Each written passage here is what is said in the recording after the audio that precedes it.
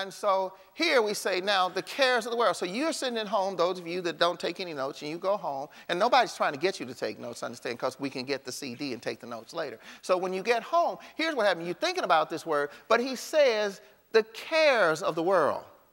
The deceitfulness of wealth, that is trying to get money and trying to get things, and the desires for other things come in and they choke the word out. So that's 75% of my congregation is not getting where I want them to be. That's what I'm supposed to recognize, but I don't accept that.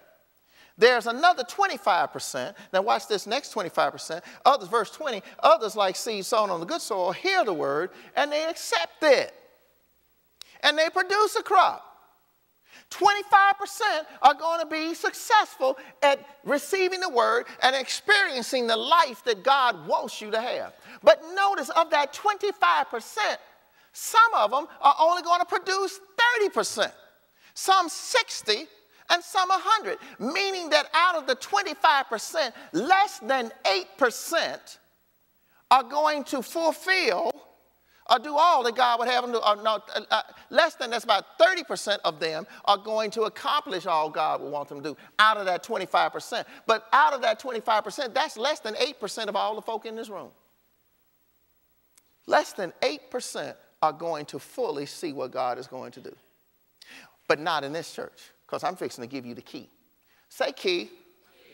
I'm fixing to give you the key so that you can have the abundance of all God wants you to have, that you can have an abundance of possessions. I'm going to give you the key. And it starts off with them little foxes. It starts off with them little things you got to see. Notice something here, that in this, of those that are successful at receiving God's word, he said they accept it. They receive it, they take it in, and then they do something different other than just hear it and receive it. They do something with it. They act on it. And that's the title, the first title of this message, called Act. That's the title of the message, Act. They produce a crop. After hearing the word, you have got to do something.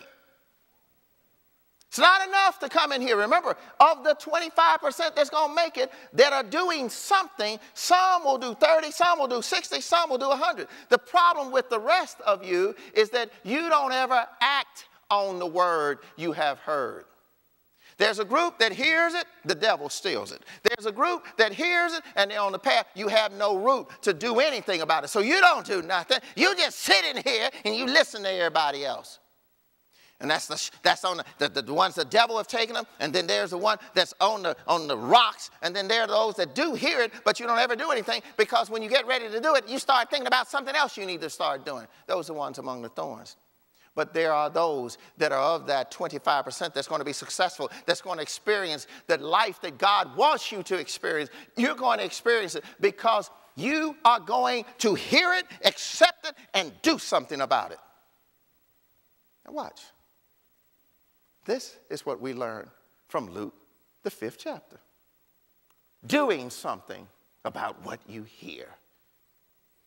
So in Luke, the 5th chapter, I know I got guests in the audience today, so I probably need to read those few verses in Luke so that they will know it, and I'll go over it. I know Guiding Light can probably quote this thing verbatimly now. And we're going to go over it. One day as Jesus was standing by the lake of Gennesaret, for all of the visitors that we have, thank you for coming today. And we have special guests that are with us today, and we're going to have something special for them too. Well, it says one day when Jesus was standing by the lake of Gennesaret, Galilee, with the people crowding around. Please note that people gathered around, a whole bunch of folks. Notice crowding around, crowding. There's a group of people, and what are they doing? They're listening to the word of God. So a bunch of folk listening, just to be careful how you hear, he says, because understand this, that only 25% are going to get it anyway. 75% are going to flake off and fall off. What makes them fall off? I'm going to tell you in a minute. Watch this. Verse 2, he says, he saw at the water's edge 2 boats He says, left there by fishermen who were washing their nets. You know why were they washing their nets? You know the story. Guiding Light already knows the story. Let me tell everybody else that doesn't know the story. They're washing their nets because they've been out working all night last night. They didn't catch nothing. And so, but they put them nets out there in the sea, and they got salt water and all the stuff on it, and, you know, they're dirty, and so they need to clean their nets. And clean them. They're not as messed up as they could be if they caught a lot of fish, but they need to clean them anyway because they want to keep the nets, which tells you about something. If you want to keep what you got, you need to clean it up. You need to take care of it. You just don't drive that car with no oil in it too long because you tell you what, you're going to tear it up. You need to clean up some of the stuff you got. Oh, but that's not what we're going to talk about. We're going to keep on going. So they were washing it. And then he got into one of the boats, the one belonging to Simon. He asked him to put out a little from shore. See the word little? Circle little.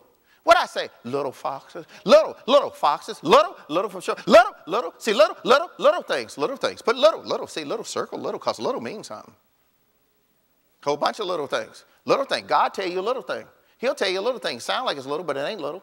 He said, do not despise little beginnings, small beginnings. Okay, but let me keep going. He says, so he asked him to put out a little from shore. Then he sat down and taught the people from the boat. So I'm telling the story. We're going. He asked him to. Guiding Light knows the story. Verse 4, he said, when he finished speaking, he said to Simon, he said, put out in the deep water and let down the nets for a catch. And here's what Peter said. He said, hey, wait a minute. We worked hard all night, haven't caught anything. But because you say so, I'll let down the nets. And here it is. He's saying, we ain't caught none. We didn't work hard. But just know the story. I'm just going over the story. And then when they had done so, they caught such a large number of fish that the nets began to break. That's the story. This is the story. The nets began to break. And then you need to understand, well, I got one more thing, I think. Go one more verse on it. Go with it. Let's see that one more verse. So they signaled to the partners on the shore to come and bring the other boat to come in and help them. And they came and filled both boats so that they began to sink.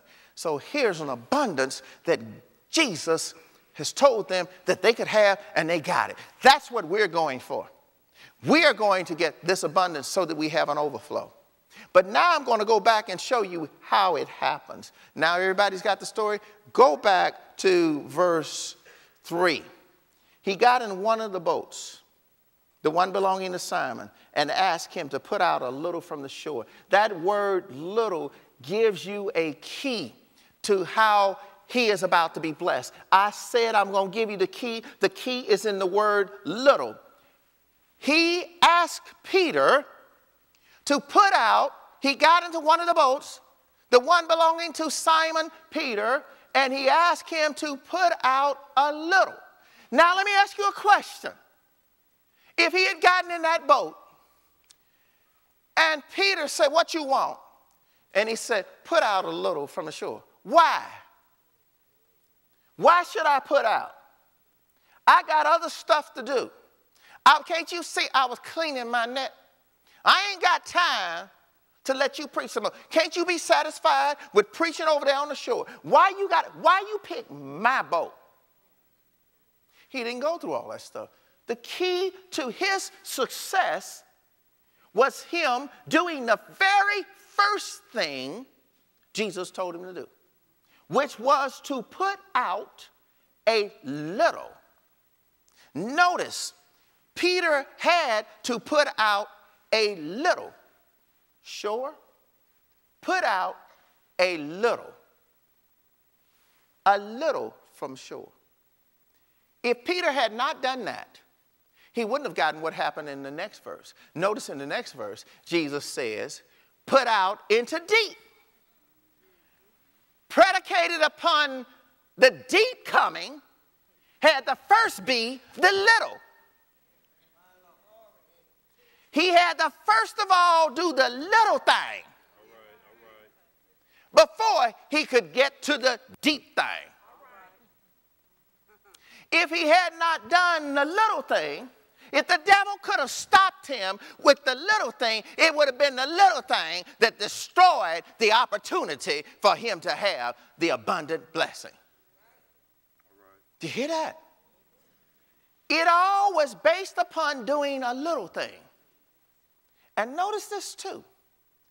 What does Jesus say to Peter? This he showed me this morning when I was ministering. Verse 3.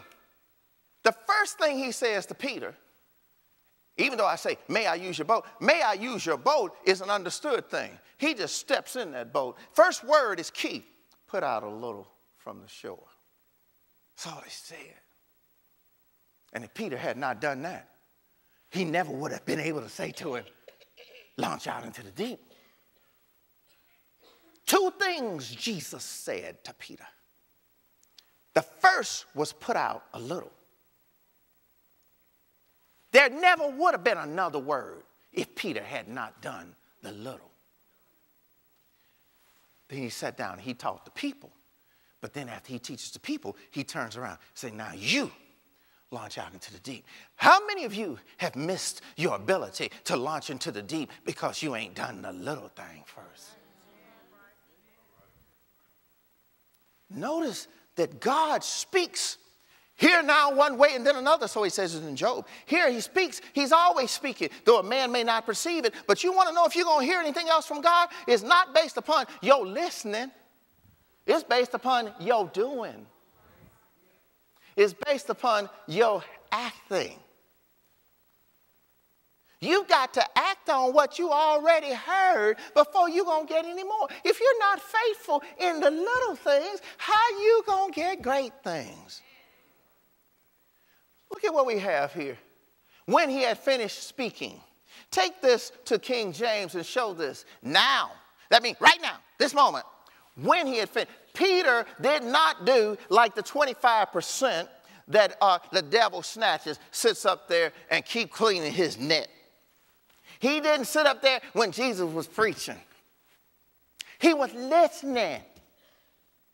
He was listening. Can you say he was listening?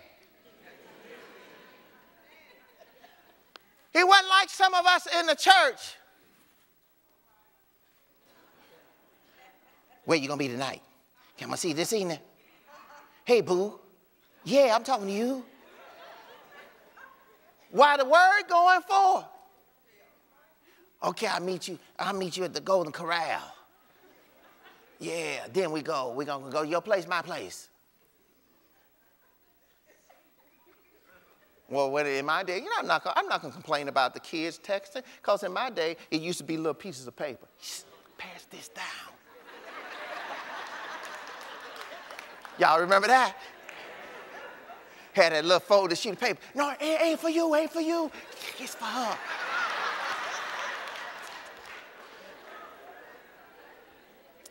But Peter was paying attention. That's why Jesus said, be careful how you hear. That's why I started off this morning and said, you need to be able to see what I'm saying. Because I ain't playing. When I walk in my anointing and what I'm called to do, I know what I'm giving to you. And I know some powerful stuff. It ain't costing me. Because I've been practicing for 30 years saying, Lord, take control. I think he's pretty doing a good job right now. Now, I want to be careful about that, but I'm loving it. You know why I love it? Because I'm getting something out of it while I'm doing it. Why do I go on so long? Because I get something out of it. Ooh, glory to God. And just like I learned this morning, what he said to Peter, he said one thing to him, never would have said the next thing had not Peter done the first thing. And that's a lesson for all of us also to learn. And notice that when he finished speaking, Peter had to wait until the benediction. Wasn't none of this, and check this out. Where were they? They were a little bit out from the shore. The porta potty was on the beach. Peter had no time to get up. He waited until Jesus finished speaking. I'm trying to get some message across to some folk in here. Up in here. Because see, y'all, my folk, y'all need to know, because y'all going to win.